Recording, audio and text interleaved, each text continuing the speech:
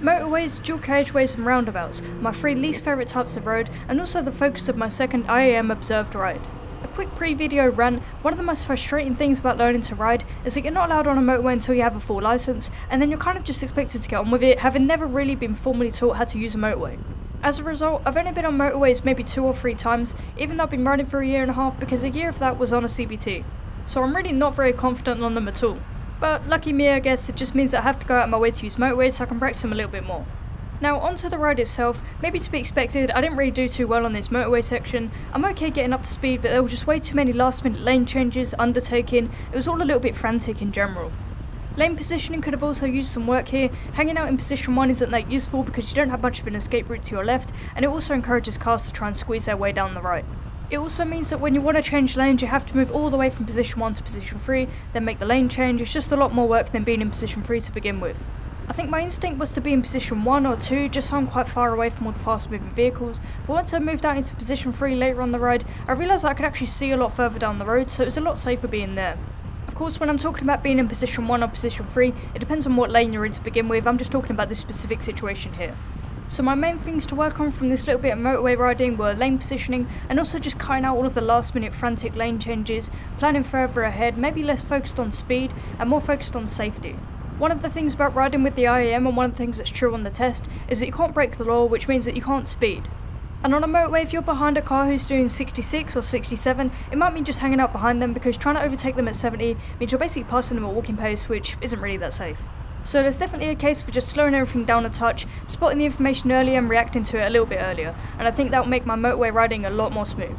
When it comes to motorways, like I say, I spent a year on L plates, so I really am starting from zero. I am a little bit more familiar with dual carriageways, which is what we did next.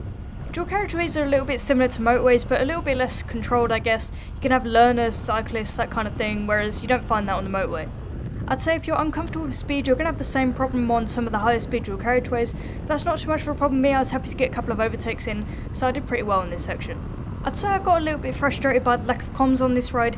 At high speed, my mirrors tend to vibrate quite a lot. I can still see cars and things, but it's really difficult looking out for a tiny indicator, and I missed it a couple of times. I understand that you're supposed to check your mirrors and on the test that they don't use comms and that kind of thing, but honestly I don't know the route, I don't know where we're going, I don't know the signs to look out for. I think if I at least knew the junction numbers or the name of the places that I was looking for, I wouldn't get lost as often. It's really frustrating, kind of takes you out of the flow. But yeah, run over. The last bit of the ride was a lot better for this. It was just roundabout practice, so I was just following road times all the way down, and I knew exactly where I was going.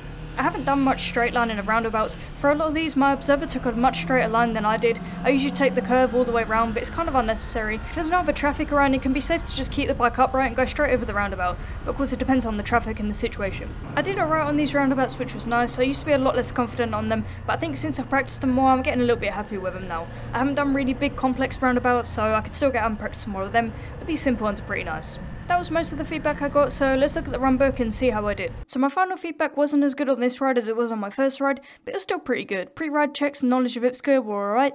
Observation scanning and rear observation could have used some work. My observer left a note here just to be a bit more aware of my surroundings. For take, use and give information, it's always good to consider whether your indicator is actually a benefit or not. I usually just indicate out of habit because that's the way I've been taught, but if there's no one to indicate to, you probably don't need to. Anticipation and hazard identification were okay most of the time, and not so much other times. Thought 3 was a little bit harsh on junctions and roundabouts, mainly it was just about planning earlier and maybe straight lining some roundabouts as well. Motorways were a 3, but that's what I expected. Overtaking was a 3. One time I overtook a car that was actually going the same speed as me, so I was just kind of stuck in its blind spot for ages. That kind of thing could just use some more planning. Speed and gears were all pretty good generally. Smoothness was okay, anticipation and planning could have used some work like I've already mentioned. Hazard awareness and progress and restraint were both pretty good. Steering was okay, my feet could be up at junctions so my slow control needs a little bit of work, but that's something I'm practicing anyway. Knowledge of highway code was good, courtesy to other road users was good, and mechanical sympathy was also pretty good. Unfortunately, my development plan includes doing some more motorway miles, which obviously isn't the most exciting, but yeah, it's just the best way to get better at riding on a motorway, and a bit more comfortable. I just need to practice a little bit more anticipation and slow control, and other than that, it was all pretty good. It's not quite a full suite of ones yet, but I'm sure I'll get there eventually, and I hope you're enjoying following along on my journey. Safe riding, and I'll see you in the next one.